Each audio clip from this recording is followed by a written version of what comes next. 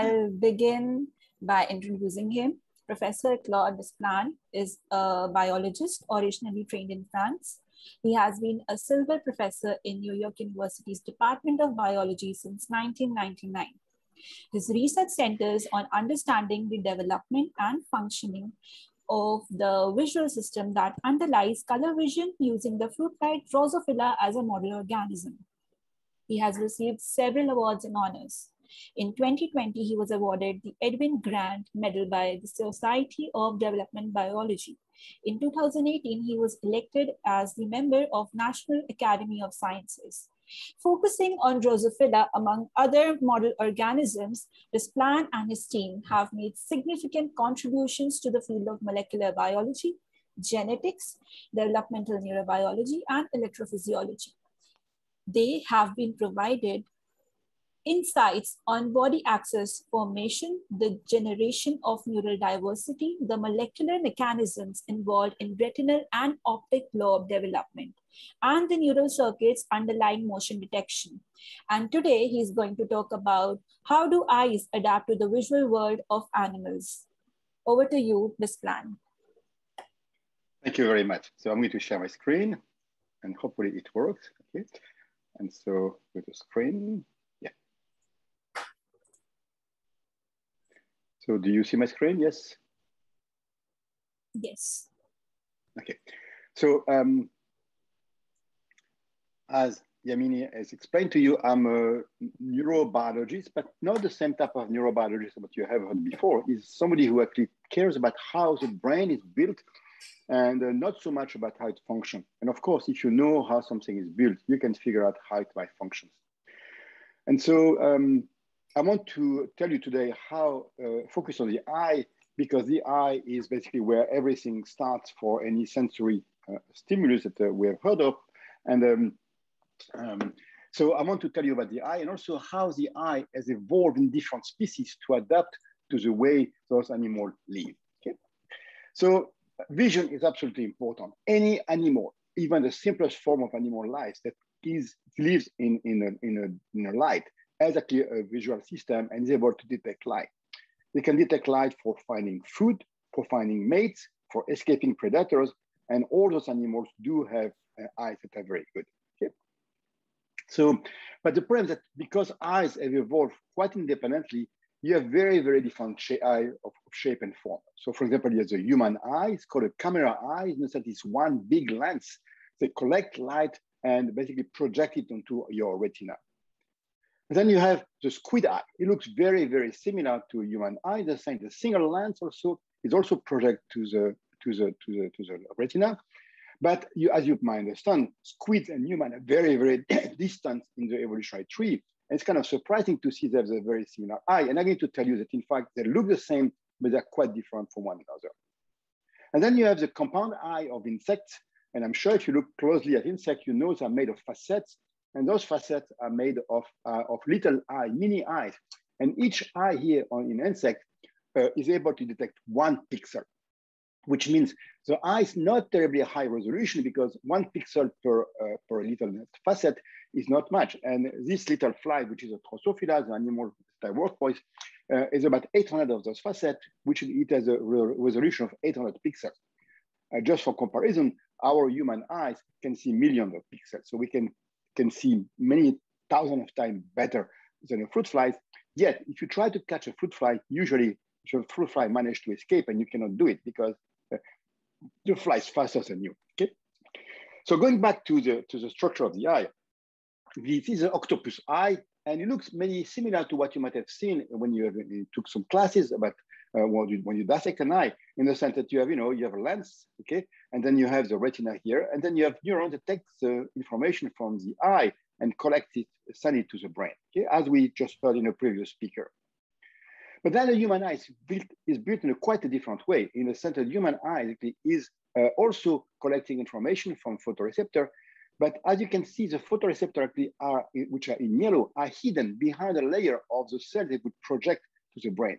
So for some reason, the light comes through the lens, then before it reaches the photoreceptor, it has to cross a bunch of neurons, which might decrease the resolution, which is an issue that the human eye has to resolve.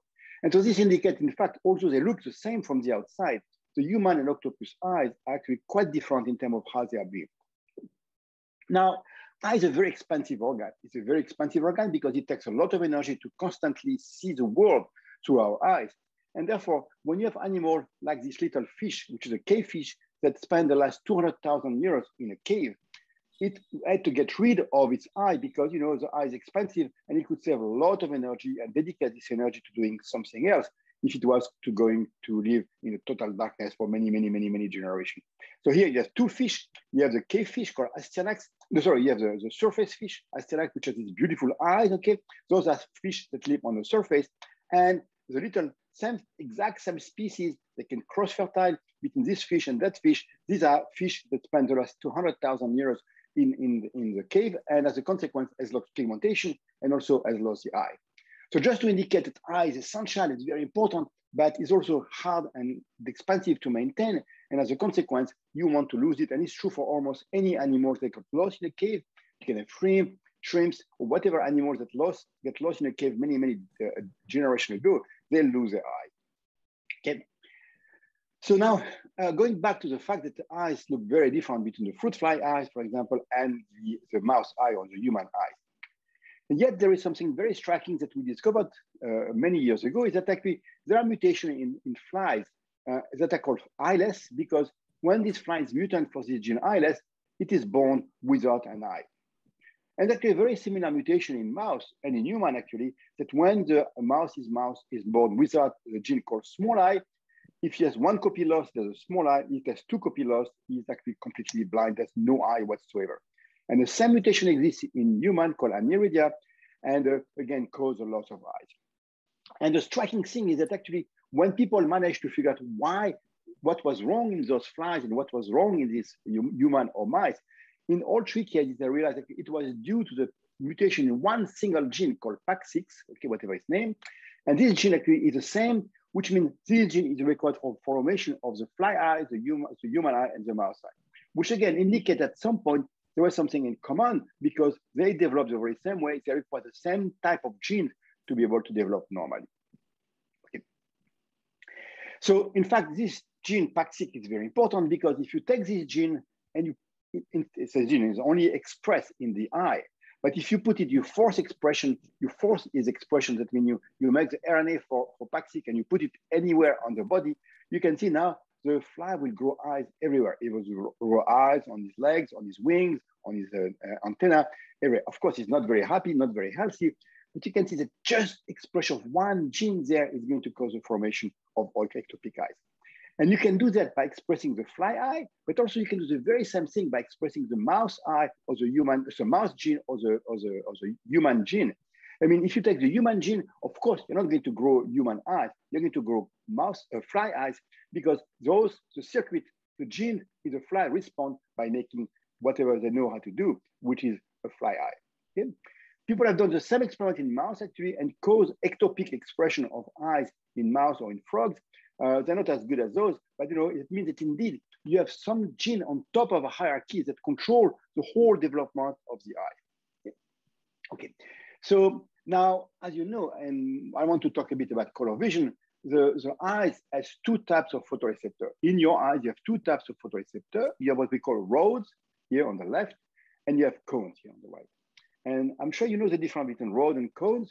Rods serve to see in the evening when there is low light, and they are mostly giving you an image in black and white, while the cones on the right side actually are smaller, they have less sensitive, they need a lot of light to function, but they also can give you color vision. In a sense that you have cones that can detect blue, red, and green, and together those three types of photoreceptor allow you to basically detect all the palette of color between the blue and the red, so basically what you can see in the rainbow. Okay? So not only can we see, it's very important, we can also see in color. Okay, and seeing in color is very important because, for example, it's a kind of a weird example, but you can see that if you are colorblind, and maybe some of you are colorblind, I think 7% of the male population is colorblind, cannot see the difference between the red and green. And again, you can see if you don't see in color, you will see that all those papers are the same. But if you can see in color, you can see the red, you can see the three of them actually color papers, and therefore they're in a different type of the species, okay? So now, where does this all start? As you know, we all started in the middle of the ocean. You will start like an animal living in the sea, and I'm going to start a bit later when actually the fish were on the ground. And if you ever did some diving I don't know how far you are from the ocean, but if you do some diving in a coral reef, for example, you can see a lot of beautiful, beautiful, beautiful colors, okay? And indeed, the fish that live in this coral reef are able to detect the color because they are going to have predators of different colors, they have the mate of different colors, and they need to be able to detect them. And in order to do that, the fish have developed a beautiful retina, and the retina is this array of photoreceptors. So it's a bit like rods and cones, okay? And here I only show you cones because you have four types of cone here, which are arrayed in a very, very organized way. We have a UV sensitive cone, a blue sensitive cone, a red, and a green sensitive cone. Here's a different color. And they're very regularly spaced. Fish not only can see blue, red, and green like us, they can also see UV because they have a larger array of photoreceptors that allows them to detect things that we cannot detect ourselves. However, whenever the fish crawl out of the water during evolution and reach the land to become the land vertebrate, for example, they actually did something quite dramatic in the sense that the fish, which are tetrachromatic, in the sense they can see UV, blue, green, and red, when they crawl into land, they actually met a place where the dinosaurs were ruling the world. And when you're a dinosaur, when you live with dinosaurs, you try to escape them. And therefore, you try to stay small and try to live at night. And when you live at night, as I was telling you, your roads don't function very well because I'm confusing you. When you live in the dark, you only can use your roads, and your cones don't work very well because they require a lot of light to function. As a consequence, since the animals live at night and they could not use their color vision, they lost most of their color photoreceptor. They only kept the green and the blue, maybe there's the colors that you can see at dawn or at dusk. So what happened is that, in fact, most mammals, your cat, your dog, your cow, whatever, they're all actually color blind. They can only see two colors and don't see them very well. They have actually very, very few codes. So when you see, for example, a bull race in Spain, the bull sees like a cape, which is red, but in fact, it doesn't see the red. So it just sees something moving in front of it. Okay? So all mammals actually are dichromats. But something happened in the lineage that led to human, okay? And again, I made this cute picture. I'm sure you know about Adam and Eve. And Adam and Eve, Eve gave an apple to Adam to be able to get it out of the paradise. Again, it's just a story. And of course, Adam, to accept the apple, needed to know that the apple was ripe. And therefore, the man needed to see red to be able to do that. Of course, this is just a beautiful story, but it's not the reality. The reality is actually the human were basically hunter-gatherer, and they wanted to gather foods and to feed. And therefore, having an ability to detect the red was an advantage because they could see those foods, they were sweet and were basically able to eat. And therefore, there was a pressure on humans to be able to detect the red color. And I told you that all the other mammals don't see red at all. And so what happened, there was an event in the lineage leading to human whereby not only they have green and blue photoreceptor cells, but they also created some red photoreceptor cells. And the typical type of evolutionary process whereby you make one gene, for example, that's green, and you make two of them, and you tune one to become red. And then now you have an additional type of detection of the vision in your eyes, okay? So humans have done that, but because of the way they proceed to do that, they managed to make a retina which has a bunch of red, green, and blue photoreceptor cells. But as you can see, it's kind of a mess. They're completely randomly distributed. You have the blues, that you have some red, you have very few blue actually. You have a lot of red sometimes you have a lot of green. It's a mess. And again, it's in sharp contrast to what I showed you earlier with the fish retina, where the fish retina actually had a lot of beautifully organized photoreceptors, 4 types instead of 3 types of photoreceptors, and they're very well organized. This retina is actually stochastic, which means it's randomly distributed. Yet, we can see color very well. Okay, we can appreciate the beautiful paintings. We can appreciate, a lot of things that comes in color. Okay, so again, you can see how evolutionary pressure allows a human to acquire a new color because they needed that to gather food outside. Okay, and of course, if you don't have the color ability to detect red, and it's what blind color people are, you lose quite a lot of information. You go to the market, you try to buy some fruit. If this is what you see with your normal eyes, but if by chance you are colorblind, which is actually a very common process, you can see that everything looks the same. It's much harder to distinguish it. And you can see the disadvantage when you have to collect those fruit in the wild. Okay? Okay, so now fruit flies, which is much easier to study than human because human you cannot do almost anything, are also able to detect color. And again, I remind you, this eyes of the fruit flies, which has this compound eye made of many different facets. And in the facet, you have these photoreceptors, which are very similar to rows, which are here, or cones, which are in the middle. And the cones are very interesting because they can detect, they come in two flavors. They can detect either UV light or they can detect blue light, okay? And again, in order to be able to see color, you need not one photoreceptor, you need at least two. You need to compare two photoreceptors to be able to see which wavelengths of light to detect. And so flies can see between UV and blue, but actually, funny thing is actually, they contain in fact two types of little facets. Some they can see between UV and blue, some they can see another type of UV and green. So if you do staining for green and blue photoreceptor cells onto this retina, what you can see is something like that. Stochastic, again, random distribution of blue and green, okay? And it's a bit similar to what you saw in the human retina. And like if you look now at the UV1 and UV2, okay, so they can see this distribution of green and blue, and they are stochastic, like in the case of the human retina. So now, can we see indeed whether flies or insects can see color? And again, I have this video on the next slide, which shows you an example with a butterfly. So what you have a yellow disc that contains sugar water, and the butterfly will land onto it, and it likes the sugar water, and you can see it slurp the sugar water, and now it's going to associate sugar with yellow color, okay?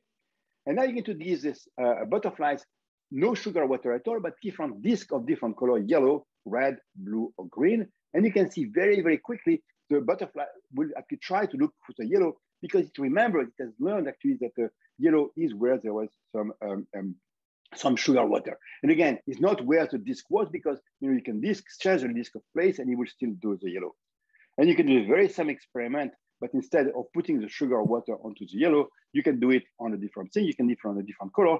For example, here, the animal was trained to a different color, and you can see that this happened. Okay, so insects can see color vision, and they can be very useful to be able, for example, to recognize flowers. For butterflies, is very important, and also to recognize mates because butterflies live together, and if they want to mate with the right species, they have to collect the right color. Okay. So now I want to go back to this stochastic distribution, this random distribution of photoreceptor, the blue and green. And as I told you, this is very strange because why is it random like we see in the human retina? But in fact, most insects, including the butterfly's retina, does contain random distribution of photoreceptor.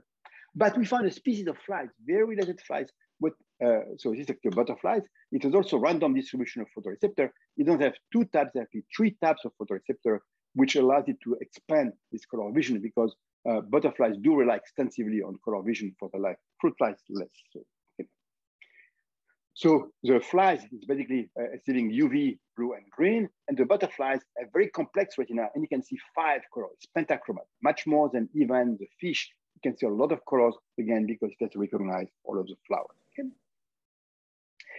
So again, this is actually what you see in the flies. You can see a random distribution of blue and green, and random distribution of the UV1 and UV2, again, which are stochastic distribution. And again, this still allows the flies to see in color. Now, again, this distribution, which is stochastic, is found in flies, is found in butterflies, is found in almost every insect in the world. But we discovered a flies, which is related to our fruit flies, which doesn't look stochastic. It's called Dolichopodidae. It's a carnivorous fly that you see on your bushes sometimes. I'm sure they exist in India. And if you look on the outside, you can see that they have these beautiful stripes of color yellow and red and yellow color, and they're almost perfect, very beautiful. There is a mistake maybe here. And if you're looking at the distribution of the green and blue photoreceptor cells you see in the fruit flies, they are randomly distributed. But in these Dolichopodidae flies, they are beautifully arrayed into very, very regular array. So we ask the question why nature choose to be stochastic or choose to be deterministic, to be very regular like that. And I must tell you that we don't exactly know what the answer to this question is, okay? So again, you can see there is a lot of variation here on the, oops, sorry, something went wrong.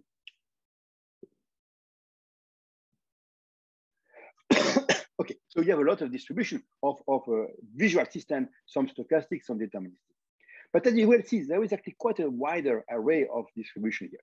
And for example, exactly the horse flies or deer flies, these are flies that land on you, and exactly the female, and the female is going to cut with this kind of knife here, make you bleed, suck up your blood. And why does she do that? She does this because she needs a lot of food for being able to make eggs. And she's very prolific. She needs to make a lot of eggs. So she cuts you and eat your blood to be able to make eggs. And of course, only female makes eggs, which means the males don't have actually this little knife. In fact, the males don't care about feeding because the males have only one purpose in life, is to find the female, to mate, to give the sperm, and then to die. And therefore, males, which I could show on the next picture, are actually very interesting. They don't have something to feed. And their purpose being to find the female, they need to be able to try to chase the female.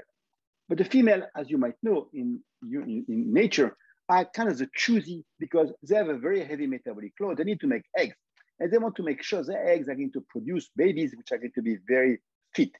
And therefore, they want to choose males that are going to be the fittest possible. And therefore, the male is going to have to display that it's very fit, is going to give rise to beautiful eggs, and therefore the female will be able to choose this type of male. Okay. And so in this species, the way the female chooses a male is because she's going to try to escape the males by a very complex type of flying. And you can see here, this fly is going to fly, and then the male will try to catch her, and only those males that can catch her will be able to mate and to give the sperm. But the male, of course, since their only one purpose in life is to give the sperm, will have adapted to this situation, and therefore will have an eye, which is very good at being able to track the female in flies and to be able to catch the female and give the sperm. And as you will see, the male has developed what we call a love spot, which is a spot on the eye, which is only dedicated to tracking the female to be able to catch her. And I think on the next picture, you can see what I mean by love spot is pretty not subtle. This is a female and a male of the same species. The female has actually this knife here, which the male doesn't have. But then the male has these huge eyes here, which is dedicated just for finding the female. Again, it always track the female from down below and from the back, which means this is a part of the eye. They see the female. And you can see here, he developed this love spot that allows it to catch up the female. And so you can see again, you adapt your eyes, you adapt your visual system, you adapt your brain to the specific circumstance of what's going to happen.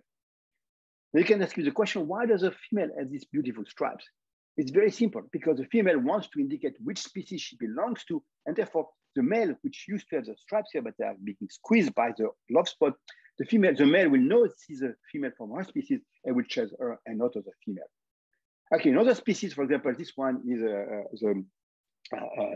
another species, and it has a different pattern on the eyes. Again, this big knife to cut to make it bleed. And the male also has a love spot. And again, the love spot now is able to allow it to detect this type of female. That means the most extreme case actually is the mayflies.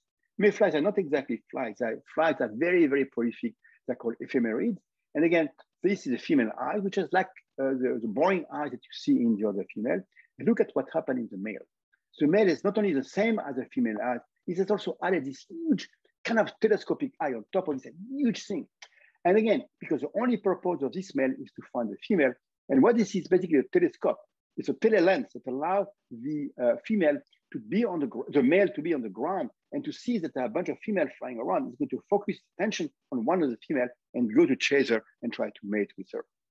And you can see how much this fly dedicated is a patterning system, this eye, to just one purpose, catching the female, gives the sperm, and then die. In fact, pattern on the eye are something fascinating. And again, you have this fly, which is this beautiful pattern. And for those who know the map of the US, you might recognize the shape of Texas. I don't think it means anything, but okay. And then you have those which has this polka dot here. beautiful polka dot, okay? And then you have the flies, like this one, has a huge eye. It's actually a killer fly. The flies that have big eyes that cover the whole thing because these flies are going to catch other flies or other insects and eat them. And therefore, she needed big eyes to be able to do that. Or you have this beautifully refined pattern that you see in those other type of flies. Male and female, exact same pattern in this case, but the evolution has drawn these amazingly beautiful pictures onto the surface of the eye. I don't know how the purpose of that is, and I don't know how nature has managed to do that. Okay? So anyway, I want just to thank you for that, to listen to me. And again, I got a lot of help with this talk by having colleagues of mine, which are not scientists. They are just people who live and just love the insect. And they take a lot of picture and we exchange this picture. Keith Short is in Chicago. Youssef Alapshi is actually a beautiful photographer in Abu Dhabi, in the UAE. And we exchange, we talk to each other because they collect information in the wild and we try to understand what the observation means. So I'm going to stop here.